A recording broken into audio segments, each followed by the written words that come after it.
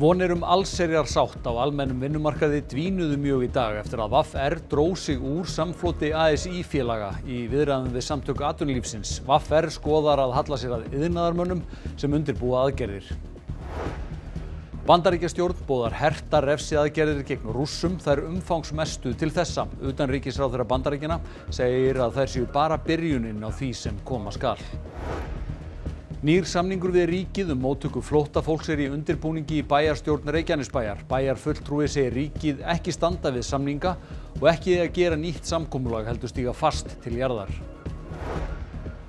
Stefnt að því að selja hlut ríkisins í Íslandsbanka í 2 útboðum á næstu 2 árum. Bankinn sjálfur fær ekki að taka þátt í sölunni að þessu sinni.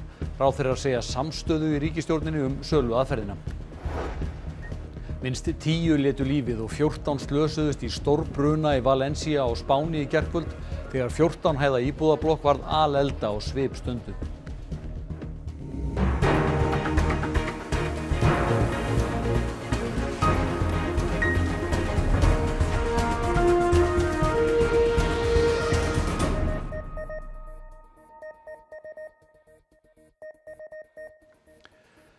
Gott kvöld. Svokölluð breiðfylking félaga innan ASÍ minnkaði til muna í dag þegar fulltrúar VR stóðu upp frá samningaborðinu og slitu sig frá samflotinu í viðræðum við Samtök atvinnulífsins. Ástæðan óeining forsenduákvæði í samningunum. Formaður VR vonar að hin félögin semji helgina. Fulltrúar Samtaka atvinnulífsins voru bjartsýnir þegar þeir mættu til fundar í Karphúsið í morgun 3. daginn í röð. Ef okkur tekst að klára kjarasamningana núna í þessari umferð þá eru þetta tímamótasamningar. Síðdegis bárust hins vegar þær fréttir að VR, stærsta félagið í breiðfylkingunni svokölluðu, hefði klofið sig úr samflotinu. Formaðurinn segir að strandað hafi á forsenduákvæðum samningana. Sem að Samtök atvinnulífsins höfðu sett okkur úrslitakosti með. VR var búið að samþykkja launaliðinn og VR var líka búið að samþykkja það að nota verðbólgu viðmið sem forsendu ákvæði í þessum langtíma kjarasamningum. Það munaði 0,2% á hugmyndum sem að VR kynntu og svo því sem að samkomulag náðist Er ástæðan sú að það náðist ekki samstaða stýrivexti sérstaklega í forsendu ákvæði? Ég er ekki tilbúin til að ræða ykkur einstök smáatriði í því, heldur bara að við höfum bara ólíka sýn á mikilvægi þessara forsendu ákvæða. Var eitthvað annað sem þetta strandaði á hvað var það forsendu ákvæði? Kannski viðmiðunar dagsetningin, þar að segja munaði 3 mánuðum. Við vorum að horfa til þess að vera að skoða október meðan þau voru að horfa til ágúst. Ragnar segir að nú verði skoðað að fara í samstarf við önnur félög. Það eru auðvitað fleiri félög sem eru í sömu stöðu við, utan bandalags breiðfylkingarinnar og ég nefni meðal annars fagfélögin og fleiri félög. Fagfélögin, félög iðn- og tæknifólks, sendu einmitt frá sér yfirlýsingu í dag að ekkert þokist við samningaborðið og því hafi verið ákveðið að láta sverfa til stáls með verkfallsaðgerðum. Hafið þið verið að tala saman í dag? Við höfum rætt saman, já, og við höfum líka umboð frá okkar baklandi til þess að fara í undirbúning aðgerða. Sigríður Margrét segir að viðræður við hin félögin haldi áfram helgina. Við viljum öll sjá að verðbólgan minnki og skapa skilyrði til þess að vextir geti lækkað. Það er verkefnið og við ætlum að vera hér í Karphúsinu þar til þar klárast. Ég sjálfur sér bara óska mínu félögum í breiðfylkingunni allsins besta og líka að þau fá vinnufrið til þess að klára sinn samning vonandi núna helgina og við getum svo byggt á því í framhaldinu. Bandaríkjastjórn hefur hert til muna refsiaðgerðir gegn Rússum vegna Úkraínustríðsins og dauða stjórnarandstæðingsins Alexis Navalnys. Rússar hafa sett móður hans afarkosti. Annaðhvort verði jarðarförin í Kyrþey eða hann grafinn nærri fangelsinu þar sem hann lést. Móðir Navalnys fékk að sjá lík hans í fyrsta sinn í gær, tæpri viku eftir að hann lést í öryggisfangelsi í Síberíu. Hún hefur nú fengið nokkrar klukkustundir til að ákveða hvar hann verði jarðsettur. Fjölskylda Navalnys segir að Pútín Rússlands forseti eigi þátt í dauða hans en því hafna yfirvöld í Kreml. Bandaríkjastjórn boðar hertar refsiaðgerðir sem eiga bitna meðal annars á Pútín sjálfum. Today, the United States government, in coordination with many allies and partners, is taking additional new measures to respond to Russia's full-scale war and intensifying repression at home by sanctioning and imposing export control restrictions on more than 500 individuals and entities. That is the largest number of designations that we've yet taken in a single Russia-related action. 2 ár á morgun frá allsherjar innrás Rússa inn í Úkraínu. Zelenski Úkraínuforseti keppist við að afla stuðnings og fjár til að halda stríðsrekstrinum áfram. Hann hitti bandaríska öldungadeildar þingmenn síðdegis, en þeim hefur ekki tekist að koma sér saman fjárframlög til stuðnings Úkraínu. Staðan við víglínuna í Austur-Úkraínu hefur lítið breyst síðustu vikur. Loftárásir eru nánast daglegt brauð í borgum og bæjum í austurhluta landsins. Удар я почув, що я з дивана злетів. І воно так було добре, воно такий сюди удар йшов, а диван у мене так стоїть, і я просто улетів в двері. Dómsmálaráðherra hefur framlengt fjöldaflóttavernd fyrir fólk frá Úkraínu til loka febrúar á næsta ári. Flóttafólk frá Úkraínu fékk þessa vernd fyrst fljótlega eftir að stríðið braust út fyrir 2 árum. Það ár komu rúmlega 2300 Úkraínumenn til landsins. Úrræðið var svo framlengt í fyrra og það ár komu 1500. Í ár hafa hátt í 100 Úkraínumenn óskað verndar hér. Ráðherra hefur nú farið sömu leið og mörg önnur ríki og framlengt úrræðið aftur. Þetta eru þeir Úkraínumenn sem nú þegar eru á Íslandi og þeir sem koma til með að koma hingað og þetta sem sagt út febrúar á næsta ári. Bæjarstjórn Reykjanesbæjar ósammála hvort endurnýja eigi samning við ríkið móttöku flóttafólks. Bæjarfulltrúi umbótar í bænum segir að ríkið hafi ekki staðið við samninga og bærinn tekið á móti fleirum en samið var Fulltrúi Framsóknar segir nýjan samning verða gerðan. Frá 2004 hefur Reykjanesbær sinnt samræmdri móttöku flóttafólks sem hafa alþjóðlega vernd eða dvalarleyfi á grundvelli mannúðarsjónarmiða. Fólkinu fylgir fjármagn frá félags- og vinnumarkaðsráðuneytinu fyrir aðstoð við aðlögun að samfélaginu. 264 voru í samræmdri móttöku áramótin, fleiri en til stóð. Fulltrúi í minnihluta bæjarstjórnar telur að stöðva í frekari móttöku, samfélagið þoli ekki meira. Áður hefur bæjarstjóri Reykjanesbæjar sagt að hámarki væri náð. Þá var okkur lofað því að það yrði fækka niður og það var verið að ræða hvað var það síðasta samning að sá fjöldi færi niður í 150. Nú erum við með 264 einstaklega nú þegar í samræmdri móttöku flóttafólks. Ég vil alveg klárlega að við stígum fast í jarðar og neitum þessum samningi. Ekki var haft samráð við bæjaryfirvöld þegar annar hópur eða fólki í leitað vernd var flutt á Ásbrú, þar sem nú eru yfir 1100 manns í umsjón Vinnumálastofnunar. Ég get ekki talið það ásættanlegt að útvarpstekjur okkar séu að fara í þessa málaflokka vegna þess að það fylgir aldrei nægilegt fé frá ríkinu. Við höfum gert samninga við ríkið og því miður að þá hafa þeir ekki staðist. Fulltrúi meirihlutans í bæjarstjórn segir stefnt að nýjum samningi í samræmda móttöku enda hafi hún gengið vel. Við höfum lagt áherslu á að það væri til mikilla bóta fyrir okkur að fækka í samningnum eins og síðasti samningur bar með sér og við munum áfram horfa til þess að leggja áherslu á það. Talan öllust sem slík hún ekkert heilug allavega ekki í mínum huga Við þurfum bara að sjá hvernig samningur lítur út og taka aftur til þess hvort það sé hagfelldur fyrir íbúa Reykjanesbær. Fólkið á Ásbrú segir Bjarni að bærinn hafi sent skýr skilaboð til stjórnvalda að fækka í þeim hópi. Alþingi samþykkti miðnæturbil frumvarp kaup ríkissjóðs á íbúðum í eigu einstaklinga í Grindavík. Bæjarbúar hafa tíma til næstu áramóta til að ákveða hvort þeir selji ríkinu íbúðarhúsnæði sitt. Það verður gert í gegnum nýstofnað fasteignafélag Þórkötlu sem í eigu ríkisins.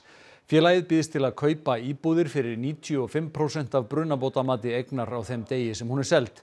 Vilji seljandi að Þórkatla taki yfir áhvílandi lán dregst það frá greiðslu. Fólk hefur svo forkaupsrétt af eigninni sinni í 3 ár. Vonast til að hluti af eign ríkisins í Íslandsbanka verði boðin út á þessu ári. Fjármálaráðherra segir að ríkisstjórnin sé samstíga þá leið sem lögð fram í nýju frumvarpi söluna. Í gær birti fjármála- og efnahagsráðuneytið drög að frumvarpi ráðstöfun eignarhluta ríkisins í Íslandsbanka. Í þeim gert ráð fyrir ráðstöfun hlutarins með markaðssettu útboði. Fjármálaráðherra vonast til að þá leið ríki sátt. Það fyrst og síðast það að við ætlum okkur að klára þetta verkefni sem mun skipta máli og hefur verið á dagskrá og eins opin, almenn og gagnsæ leið og fræðilega mögulegt hægt að fara. Ríkið á 42% hluti í Íslandsbanka. Tæpir 8 mánuðir síðan fjármálaeftirlitið sektaði Íslandsbanka rúma 4 milljarða fyrir alvarleg lögbrot við sölu á hlut ríkisins. Í frumvarpsdrögunum segir Íslandsbanki fái ekki að koma með beinum hætti að næstu útboðum. Umboðsmaður Alþingis kom svo að þeirri niðurstöðu að Bjarna Benediktsson hefði skort hæfi til að taka ákvörðun söluna og í kjölfarið vék hann úr embætti fjármála efnahagsráðherra og skipti ráðherrastól við Þórdísi Kolbrúnu. Hún segir að ríkisstjórnin sé samstiga þessa leið og Katrín Jakobsdóttir, forsætisráðherra, tekur undir það.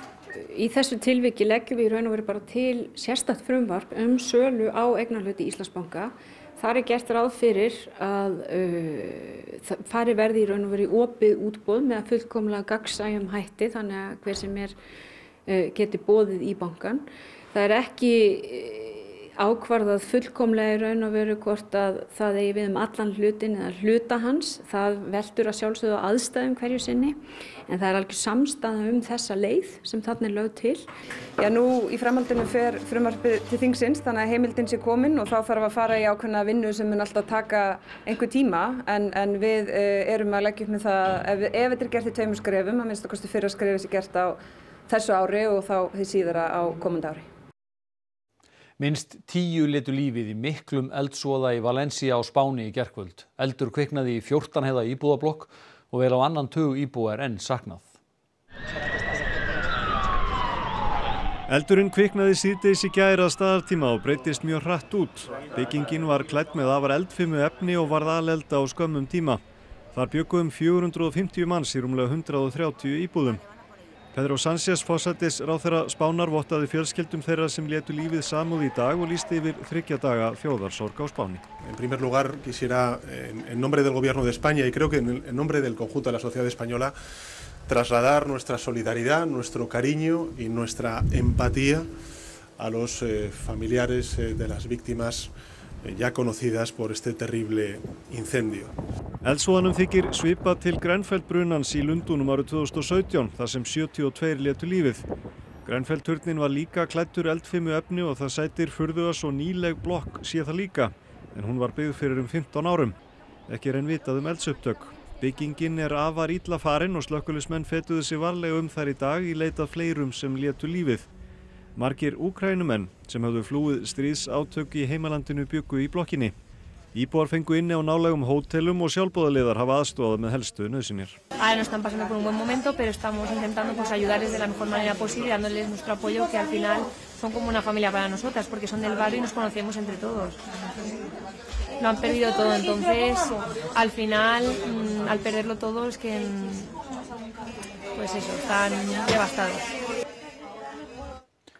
Sláturfélagi Vopnafirðinga hefur verið slitið. Þetta var samþykkt á hluthafafundi í gær og þar með lokar síðasta starfandi sláturhúsið á Austurlandi. Rekstur Sláturfélags Vopnafirðinga hefur verið erfiður undanfarin ár. Vaxtagreiðslur okkur hafa hækkað 20 milljónir á 2 árum. Það það bil tapið á síðasta ári og ekkert útlit fyrir að vera minna í ár. Reksturinn sé einfaldlega ekki sjálfbær lengur. Menn lesa ársreikninga sláturfélaga síðustu 10 ár aftur í tímann, þá sjá menn engan gróða hjá þeim fyrirtækjum nema þessum stærri sem í einhverjum öðrum rekstri. Þannig að þegar vextinni bætast við það það hefur aldrei verið rekstra afgangur að þessum fyrirtækjum. Skúli segist hafa fulla trú á því að eignir félagsins dugi fyrir skuldum. Samfélagslegar breytingar fylgja lokun sláturhúsins. Þar hafa verið 4 heilsársstörf en 45 á sláturvertíð sem umreiknast í 11 heilsársstörf. Það alltaf skellur þegar fyrirtæki lokar á svona litlum stað og sérstaklega eitthvað sem hefur verið hérna bara svona rosalega lengi. Vopnafjarðarhreppur á fjórðungshlut í sláturfélaginu og oddvitinn hefði viljað sjá reksturinn halda áfram.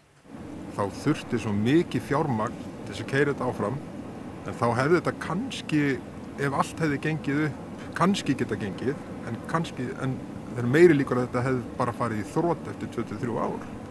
Það hefði verið margfalt verið stað. Slátrað hefur verið í Sláturhúsinu á Vopnafirði samfellt í 75 ár. Saga slátrunar í bænum næri heild aftur rúmlega 200 ár. En nú lýkur þeirri sögu. Verst náttúrulega bara að missa sláturhúsið. Þetta var síðasta sláturhús á Austurlandi. Og sem bara skellur fyrir okkur að missa þessa þjónustu. Og þar með verður ekki sláturhús frá Selfossi og norður að Kópaskeri eða Húsavík. Við þurfum þá að fara að slátra eða fá sláturinn hjá einhverjum öðrum. Það þá annarkvort Húsavík eða Sauðárkrókur. Ómannað bandarískt far lenti á tunglinu í gærkvöld. Þetta í fyrsta sinn í rúmlega hálfa öld og þetta fyrsta tunglfar einkareikins fyrirtæki sem nær þessum áfanga. Bandaríska geimferðastofnunin NASA fjármagnar leiðangurinn sem verður nýttur til rannsókna. Tunglfarið Ódysseifur lenti nærri suður pól tunglsins rétt fyrir miðnætti. Þetta fyrsti liður í Artemis áætlun NASA en stefnt að því að mannaðar tunglferðir hefjist að nýju eftir langt hlé árið 2026. Today, for the first time in more than a half century, the U.S. has returned to the moon. Today, for the first time in the history of humanity, a commercial company, an American company, launched and led the voyage up there. What a triumph. Odysseus has taken the moon. Grendargámar Sorpu og höfuðborgarsvæðinu verða snjallvæddir. Settir verða skynjarar í alla gáma sem segja til hvenær þeir eru orðnir fullir. Þetta gert til að draga úr sóðaskap við gámana því algengt að fólk skilji sorp eftir fyrir framan fulla gáma. Nú þegar snjallmælarnir eru komnir í gámana og verða komnir á næstu vikum, þá fær þjónustuaðilinn okkar, Terra, meldingu það þessi gámur hérna í Kópavogi sé að fyllast og hefur þá skilaboð að koma og sækja.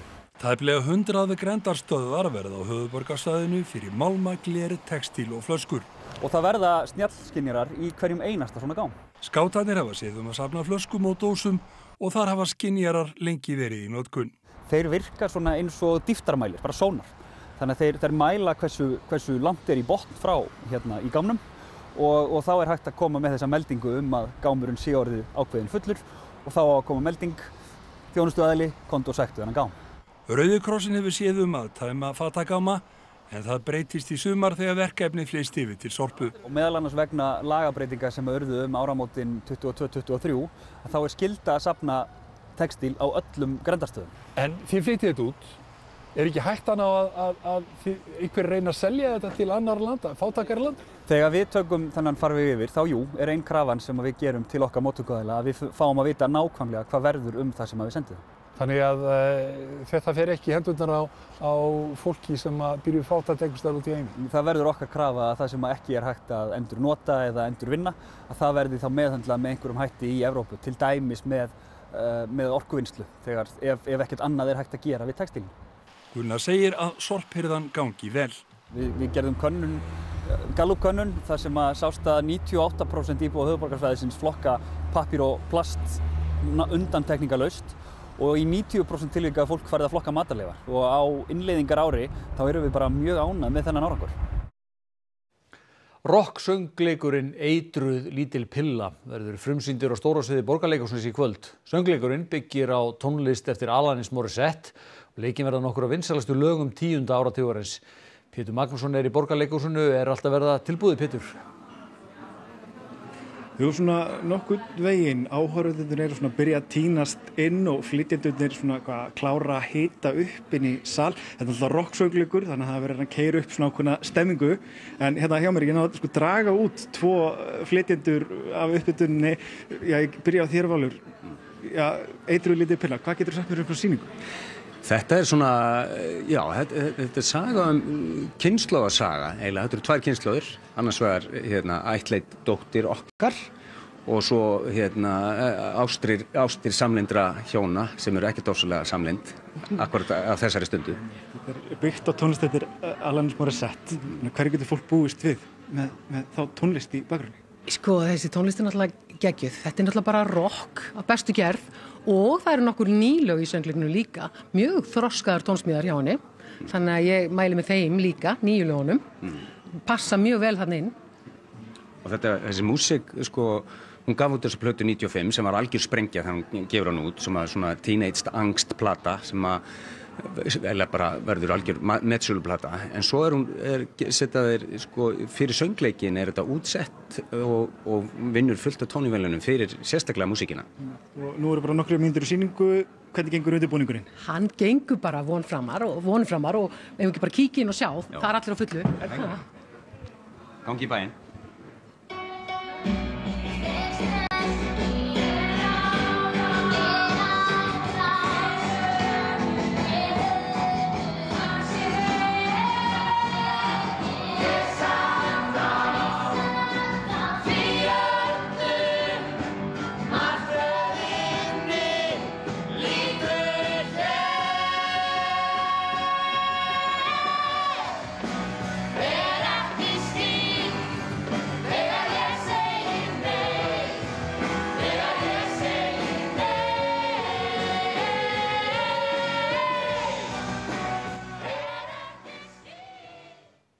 Það var veðri, norðlæg átt á morgun, yfirleitt 5 til 13 metrar á sekúndu en norðvestan 13 til 18 austanlands.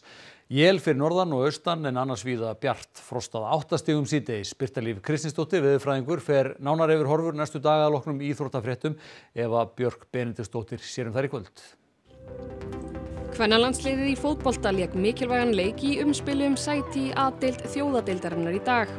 Liðið mætti þá Serbíu ytra. Karlalandsliðið í körfubolta ferðaðist í dag til Tyrklands þar sem það mætir heimamönnum í undankeppni EM 2025 á sunnudag og breytingar voru gerðar á hópnum frá sigrunum gegn Ungverjum í síðasta leik. Þá var Kristján Nökkvi Hlynsson í eldlínunni í sambandsdeild Evrópu í gærkvöld í hörkuleik gegn Boðdugli. Lítum á helstu atriði frétta. Vonir allsherjar sátt á almennum vinnumarkaði dvínuðu mjög í dag eftir að VR dró sig úr samfloti ASÍ-félaga í viðræðum við samtök atvinnulífsins. VR skoðar að halla sér að iðnaðarmönnum sem undirbúa verkföll. Bandaríkjastjórn boðar hertar refsiaðgerðir gegn Rússum, þær umfangsmestu til þessa. Utanríkisráðherra Bandaríkjanna segir að þessi bara byrjunin á því sem koma skal.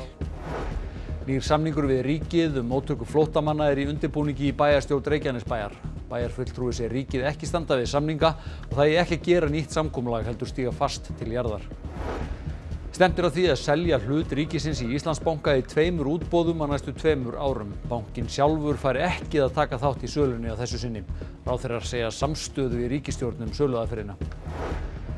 Minnst 10 létu lífið og 14 slösuðust í stórbruna í Valencia á Spáni í gærkvöld þegar 14 hæða íbúðablokk varð alelda á svipstundu.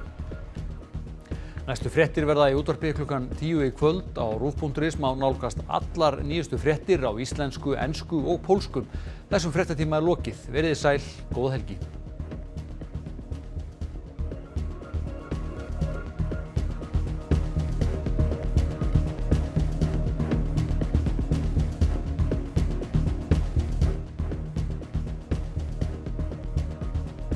Á RÚV í kvöld.